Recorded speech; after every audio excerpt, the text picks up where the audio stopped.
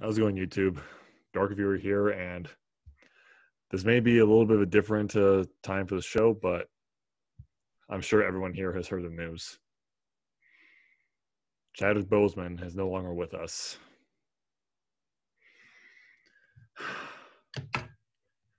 2020. Absolutely just, it needs to end. It needs to stop. The man was taken away from us way too quickly. At 43 years of age, fighting so many years of colon cancer.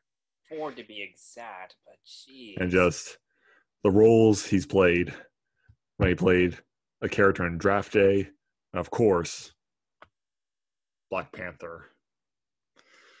The man had many different physical and trifling roles to do. Many of it he did the stunts for, and just for doing that and going through chemotherapy for trying to cure himself.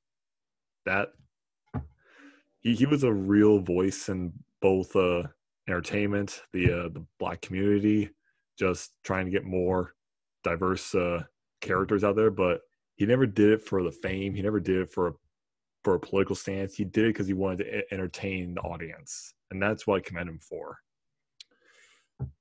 It's just when I heard the news, they shouldn't do anything with Black Panther. They shouldn't do anything with it anymore. They shouldn't recast him. They shouldn't do anything with the character anymore. Just Chadwick Boseman literally was T'Challa. The way he played the character, the way he embodied that character, just no one could take that away from him. Such a warrior. It's warrior and a king. Like I said before, he was a real fighter. He was a real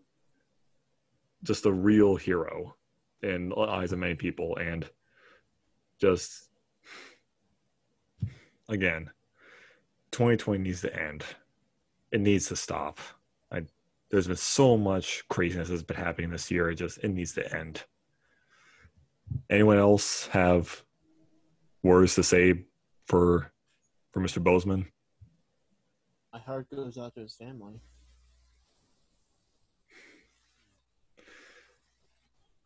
And of course, guys, we all support his family for this first passing. How hard this must be going for them. How early he was taken from God's earth, but now I know he's looking down and ruling as king of Wakanda and in heaven as well.